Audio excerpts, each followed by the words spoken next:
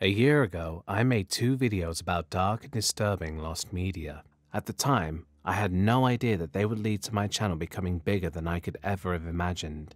They amassed a total of 6 million views. It's safe to say that these two videos basically put my channel on the map. I've decided to revisit lost media because there's still a few pieces out there to make a video on, and because my subscribers definitely seem to want another lost media video based on this poll I did. Before we begin, I have to point out that lost media means lost, as in unavailable. I've had comments complaining about me not showing anything, and people accusing me of, quote, clickbaiting. I can't show what I don't have, so the problem isn't me clickbaiting, it's more people just not being able to wrap their heads around what lost media is. Anyway, with that mini rant over, here are 6 more pieces of dark and disturbing lost media.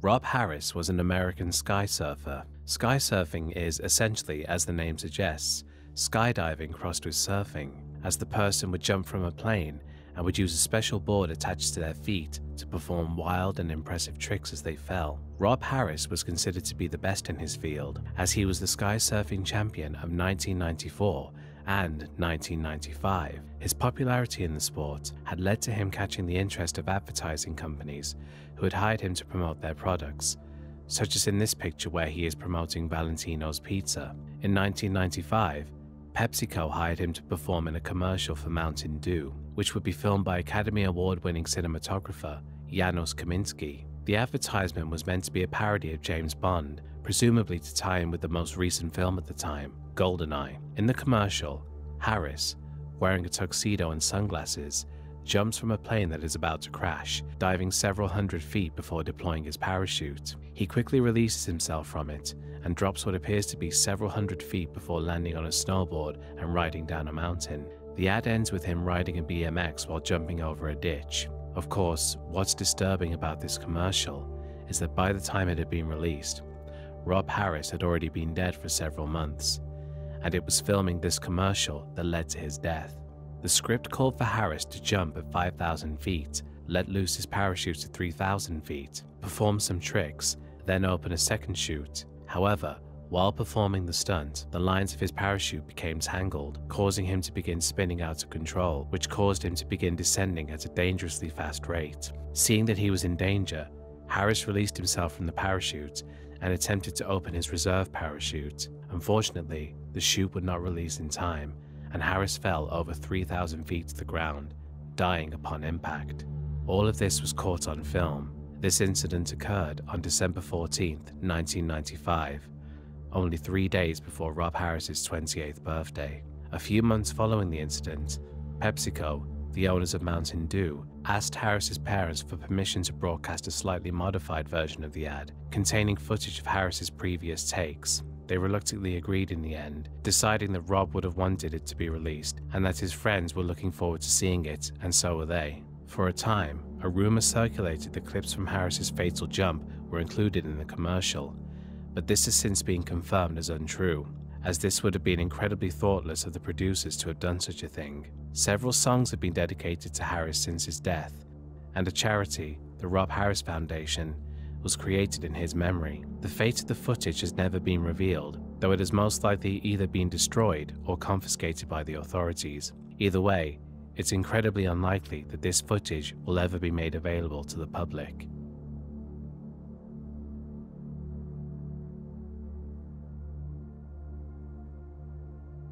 If there's one thing all of my lost media videos have in common, it's that all of them involve a story about Cannibal. Between June 2009 and May 2010, 3 women went missing in Bradford, England. They were 43-year-old Susan Rushworth, 31-year-old Shelley Armitage, and 36-year-old Suzanne Blamires. All 3 women happened to be sex workers, leading the police to determine that they were dealing with a serial killer who seemed to be trying to be something of a modern-day Jack the Ripper, a serial killer from the 19th century who also targeted sex workers. Susan Rushworth disappeared on June 22, 2009. A mother of 3, she had fallen on hard times, suffering from an addiction to heroin, which she had been introduced to by her then boyfriend. She had become a sex worker in order to pay for drugs. Her mother Christine stated that in the days leading up to her disappearance, Susan had begun to turn her life around and had been prescribed with methadone to help get her off of heroin. On the day she vanished, Rushworth told her mother that she was going out to buy medicine.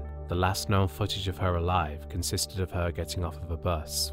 A missing persons report was filed by her mother and the police began searching for her, but after months of looking, the police were never able to locate any trace of her anywhere. On April 26, 2010, Shelley Armitage went missing. A former student at St. Joseph's College in Bradford, Armitage was known for being popular and good-looking and had aspirations to succeed in a modelling career. Unfortunately, these dreams were shattered when she fell into drug addiction when she was only 16. Much like Susan Rushworth, she began working the streets to fund her drug habit, though her family were unaware that she was doing this. On the day of her disappearance, she met her parents by chance while walking through town. After a brief conversation, her parents parted ways with her, not knowing that they would never see her again. Around 10 p.m. that night, CCTV captured footage of her walking up and down the streets of Sunbridge Road. This was the last time she was seen alive, as she vanished immediately afterwards. On May 22, 2010, Susan Blamires was reported missing. Like Susan Rushworth and Shelley Armitage, Suzanne was also a sex worker. She had originally been training to be a nurse when she was younger, but her love of partying and going to local raves led to her getting involved with drugs. She began working the streets at the age of 25 to help pay for her habit. This would continue until the day she went missing. After spending the night at her mother's house, her boyfriend informed her mother that she hadn't returned home that night. Her phone had been switched off, and she wasn't at any of her usual spots where she'd wait for clients. The police quickly began searching for her. Early in the morning of May 22nd, a caretaker at a block of flats called Homefield Court was performing some routine checks of the building's CCTV to check for any signs of vandalism or any other disorderly conduct. Nothing could have prepared him for what he would find, however. At 2:30 a.m., the camera captured Suzanne Blamires entering the building with one of the tenants. Suzanne and the man entered the elevator and then began making their way to his flat. They went into the man's flat at 2:31 a.m. as the camera watches the empty hallway outside. Only 3 minutes later, however, Suzanne frantically ran out of the apartment, with the man chasing after her. The situation on its own is frightening enough, but it takes on a more terrifying tone when you see that the man is wielding a crossbow, meaning it's obvious what the man's intentions are. He attempts to shoot her but misses, and continues chasing her before finally catching her. He then wrestles her to the ground before firing at Suzanne from point-blank range, though this happens just out of the frame of the camera. After dragging Suzanne's body into his apartment, the man comes back out and walks right up to the camera, giving the finger and waving his crossbow right in front of it. The man's name is Stephen Griffiths, who had a very troubled past. Despite attending a paid private school, he became a delinquent at a young age, and when he was only 17, he was sentenced to 3 years in a young offenders facility after attacking a shopkeeper with a knife when the latter attempted to stop him from shoplifting. During his time in custody, he admitted he had a fascination with serial killers and expressed desires of becoming one himself. Only 3 years after being released from custody, he was arrested again and sentenced to 2 years in prison after it had been reported that he had held a knife to a girl's throat. During his sentence, he was diagnosed as a schizoid psychopath. After being released once again, Stephen attended the University of Bradford, where he majored in psychology and received a master's degree. Part of his psychology studies involved homicide studies concerning 19th century and modern murders. Local police were concerned with Griffiths, believing he was a serial killer in the making. 2 years before the murders, his hunting weapons were seized and he was found to have read books on dismemberment. This led to the police contacting the housing association which owned Griffiths' flat to request better CCTV to help capture any possible incidents. They were unable to proceed with sectioning him under the Mental Health Act due to the lack of evidence of possessing signs of psychotic illness or a treatable mental disorder. Peter Gee, the caretaker who witnessed the events on CCTV, immediately contacted the police upon viewing the murder caught on tape, which led to the arrest of Stephen Griffiths. He immediately confessed to the crimes, giving himself the name the Crossbow Cannibal. Why did you feel the need to kill her? I don't know. I don't know if I'd say just sometimes you killed someone to kill yourself or killed parents. I don't know. It's like deep issues inside me. The key evidence connecting him to the murder of Suzanne Rushworth were that traces of her blood were found in his flat. She was killed via a crossbow bolt before being dismembered in the bathtub and partially eaten. Like Rushworth, Shelley Armitage ended up in his flat, where he proceeded to end her life with a crossbow shot before dismembering and partially eating her.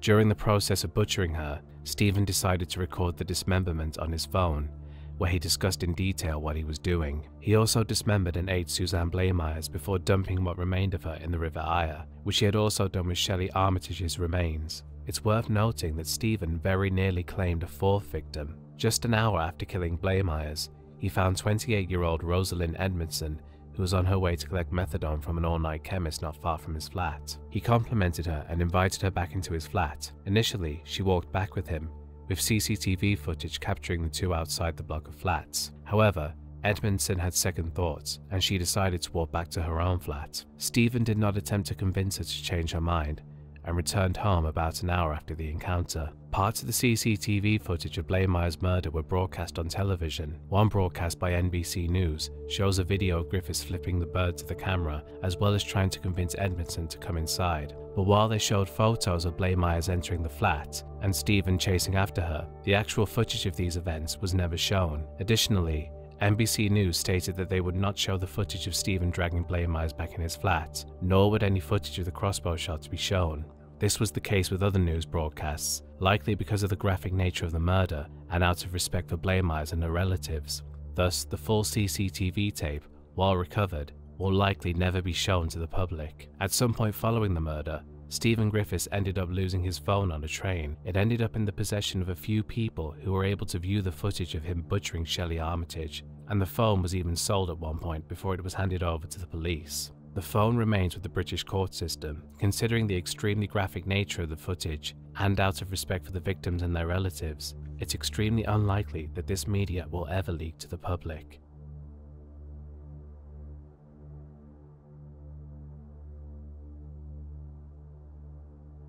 The Mont Blanc Tunnel is a highway tunnel between France and Italy that runs between the Mont Blanc, the tallest mountain in the Alps. It's mostly used to transport freight between the two countries, as it reduces travel time significantly. The tunnel was officially opened on July 16, 1965, with traffic being allowed through 3 days later. The tunnel underwent extensive modernization works in 1990, including the addition of safety features such as new video surveillance cameras, 8 pressurized emergency shelters, a sprinkler system, and other safety maintenance. In 1997, a fire detection system was installed, along with centralized safety equipment management and new variable message signs. With the sprinkler system and fire detection system, the odds of a large fire breaking out and spreading out of control should have been slim. But as you no doubt guessed from the title of this segment, this was not the case.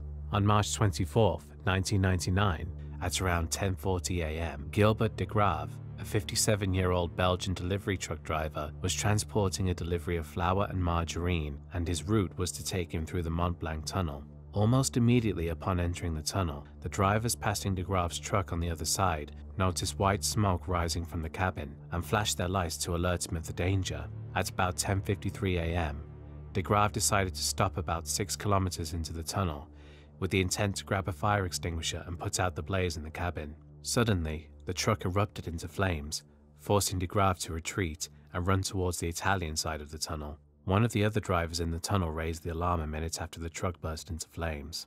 Over the next few minutes, as the fire continued to rage, smoke began to cover almost half a kilometer of the French side of the tunnel. During this time, drivers from both ends attempted to turn around. A CCTV operator in the Italian control room saw the vehicles attempting to escape and used the tunnel's ventilation system to pump in fresh air in an attempt to aid their escape. This proved to be a terrible mistake, however, as pumping more air into the tunnel only helped the fire grow, spreading more smoke throughout the tunnel. Any vehicles caught in the path of the smoke became unable to move, as their engines stalled due to lack of oxygen. This included fire engines which, once affected, had to be abandoned by the firefighters. Ultimately, because the smoke was traveling slowly towards the Italian side, it allowed everyone from that side to survive, including de Grave. However, nobody on the French side had a chance to be rescued because the smoke contained both carbon monoxide and cyanide, resulting in most either perishing in their vehicle or being overcome by toxic fumes after trying to flee by foot.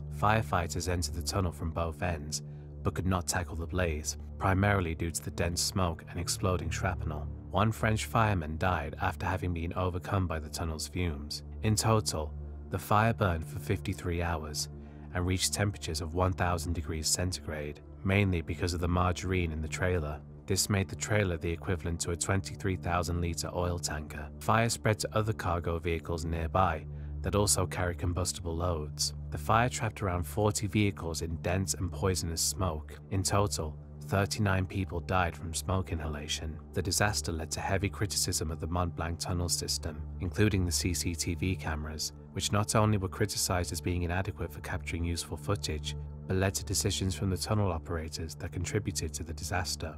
Some CCTV footage was included in the 2012 French documentary, The Fire in the Mont Blanc Tunnel, with permission from the French courts. Some of the clips include a truck stopping before it jump cuts to the area being completely on fire, an emergency van entering the darkness caused by the black smoke, and various instances where smoke and flames made it impossible to see anything of interest from the cameras. However, key moments such as the truck exploding and the vehicles attempting to turn around that led to the fatal decision to pump fresh air into the tunnel were not included in the documentary. The fact that the documentary stated that it had received permission to showcase the footage indicates that the French court system does indeed hold the uncut CCTV tapes of the disaster. However, considering that the disaster has already been explained, and out of respect to the victims' relatives, it is unlikely that the full tapes will ever see any kind of official release.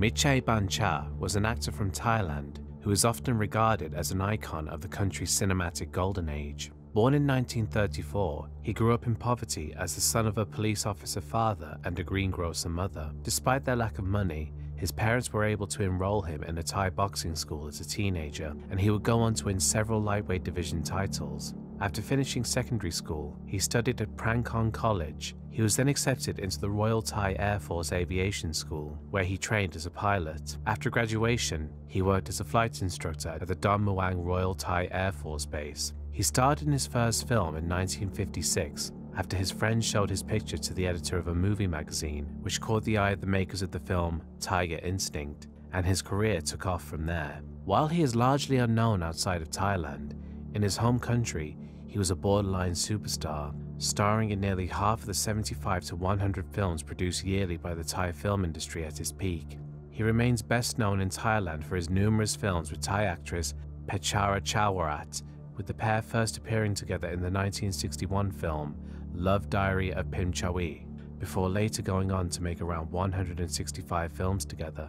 His popularity would continue throughout the 60s, and he looks set to carry this momentum over into the 70s. However, this would sadly not be the case. In 1970, production began on the film Golden Eagle. The film was notable at the time of its production for being the first film that Mitr himself produced and directed, as well as for featuring the return of Red Eagle, a popular masked crime fighter character played by Mitr, who had previously appeared in the 1959 film Gangster Lord. On October 8, 1970, as part of the final day of shooting, a scene was to be shot for the film's closing sequence, in which Red Eagle climbs upon a rope ladder hanging beneath a helicopter being flown off into the sunset in true action hero fashion. However, when it came time to film the scene, the helicopter flew too high above the ground for the rope ladder to be properly climbed upon, with Mitr only being able to reach the bottom rung of the ladder with his hands. Mitr was left dangling above the ground, with nothing but the bottom rung of the rope ladder to hang onto. The helicopter pilot was unaware of this and thus allowed the helicopter to continue its ascent,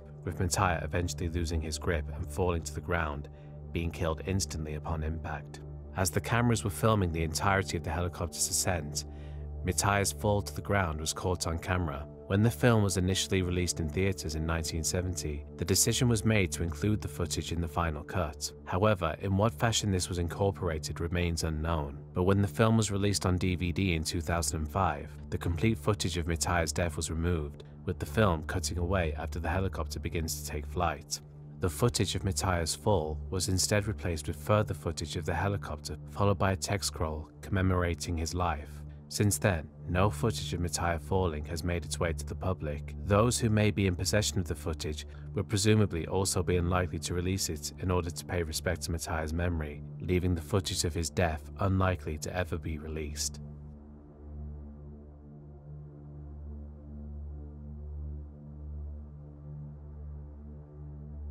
Albert Fish was an American serial killer, cannibal, and rapist. He is known to have killed at least 3 children between 1924 and 1932, though he also claimed to have killed children in every state, leading to the belief that he may have had over 100 victims, though it is of course unknown whether Fish was actually telling the truth. Born on May 19, 1870, Fish led a troubled early life. He confessed that when he was only 20 years old, he had begun prostituting himself in New York City and had begun to molest young boys. His sexual deviancy only worsened over time, when upon viewing a waxworks museum that showcased a bisection of the male genitalia, Fish began to desire committing sexual mutilation. His first known victim was Thomas Keeden, who was 19 years old and mentally disabled. In 1910, Fish, after seducing Keeden, lured him into a farmhouse where he proceeded to torture him. While Fish originally intended to kill Keeden, he decided to spare him because he was concerned the hot weather could lead to his exposure. It's not known what happened to Keeden after that,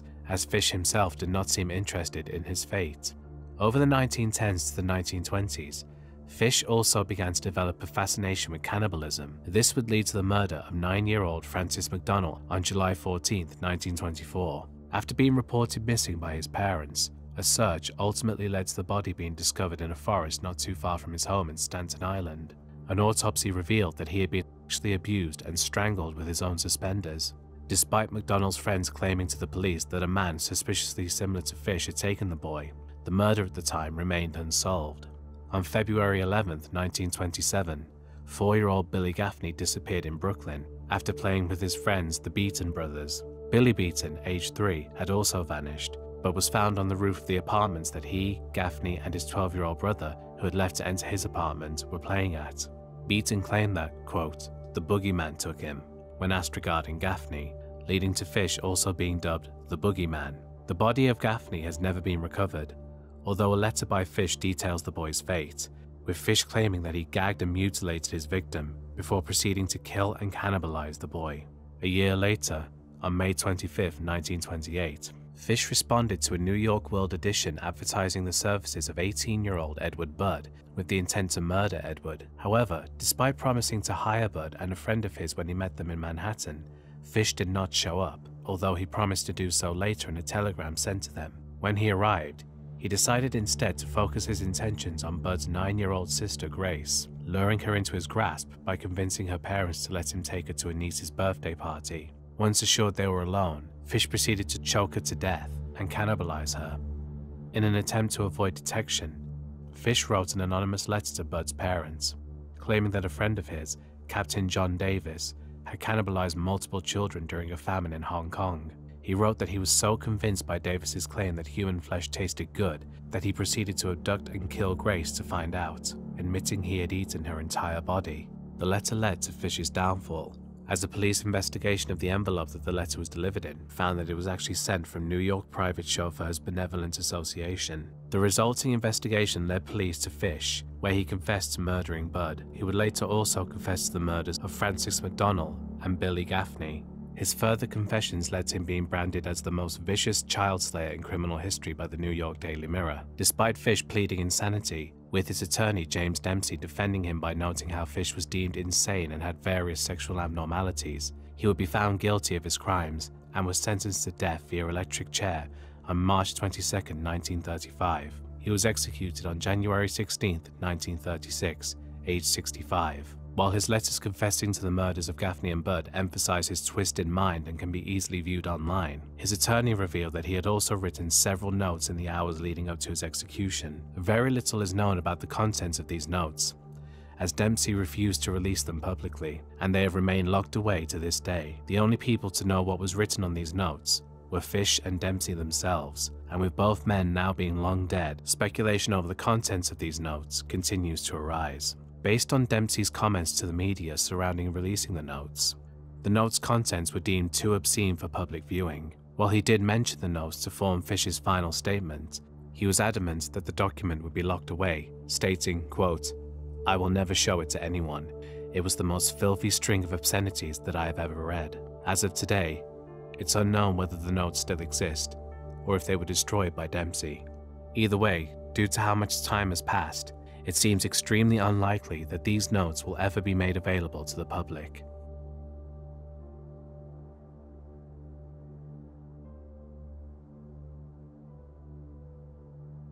Luby's is a chain of cafeteria-style restaurants that operates in the state of Texas. Despite a significant financial hit in the wake of the COVID-19 pandemic, over 40 locations currently stand as of April 2022. In 1990, Luby's branched out into the city of Killeen. The restaurant became popular with older crowds and those who went out to eat during the lunch breaks. On October 16, 1991, the restaurant was packed for Boss's Day. By noon, an estimated 120 people, both diners and employees, were inside the building. At 12:39 p.m., George Hennard, a 35-year-old former merchant marine, drove his 1987 Ford Ranger pickup truck into the cafeteria. Believing that it was an accident, numerous patrons ran to Hennard's aid and to help those that had been knocked over during the crash. As people approached the driver's side door, Hennard opened fire with a Glock 17 semi-automatic handgun. He proceeded to exit his truck and shoot and kill 22 people while injuring 20 others. During the ordeal, a toddler began flailing and screaming in her mother's arms. Hennard allowed the two to leave, but killed the toddler's grandmother when she tried to escape with them. Tommy Vaughn, a local mechanic, threw his body through one of the back windows, giving an opportunity for several patrons to escape. 3 police officers rushed into the restaurant and attempted to flank him. After being shot twice, Hennard ran to an alcove that led to the bathrooms, falsely claiming that he had a hostage. Hennard exchanged gunfire with the authorities before he was struck by another bullet. The entire massacre lasted just 12 minutes. His motives remain unclear, though he had a history of drug use, sexual violence, and failed relationships. His ex-roommate said that Hennard thought of women as snakes and made derogatory remarks about them, even after fights with his mother. Survivors noted that he had stepped over several male patrons in order to purposely execute the women.